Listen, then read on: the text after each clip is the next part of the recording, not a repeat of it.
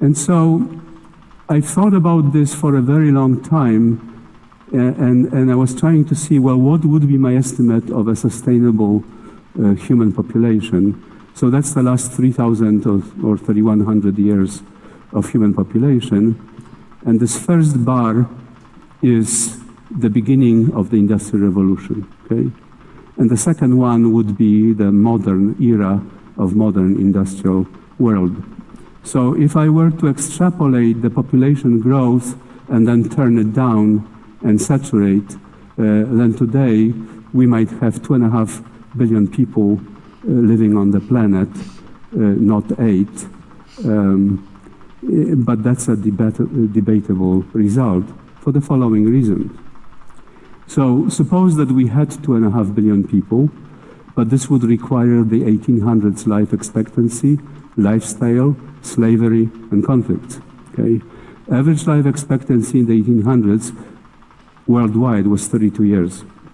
Average life expectancy in 2015 was 71 years. So if you ratio the life expectancies, that brings down this number to 1 billion people at today's life expectancy. And again, in 1800s, the world GDP per capita was $600, purchasing power parity, so equalized dollars, and it was 8,000 roughly in 2010. But again, I have to discount the silly economics. You know, the economists will tell you that the world is brought out of poverty because the income has increased so much. But that's an idiotic statement to make, and don't believe it.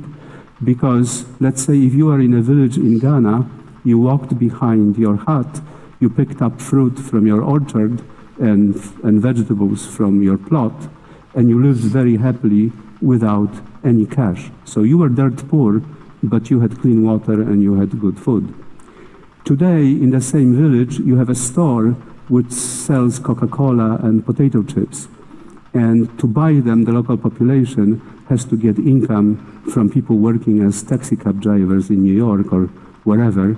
And on the surface of it, they are much richer, but they're not. They're actually much poorer.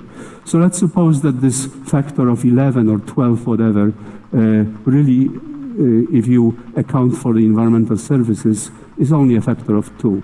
Well, that brings us down to 500 million people at an average world lifestyle. Okay, that's very far from the Western European or American lifestyles.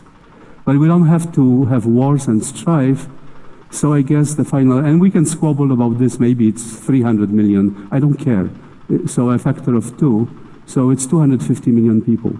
So in that simple estimate, the Earth can carry less people, fewer people than the current population of the United States. Okay, so that's what it is. And according to this calculation, we have overshot by a factor of 30 using fossil fuels.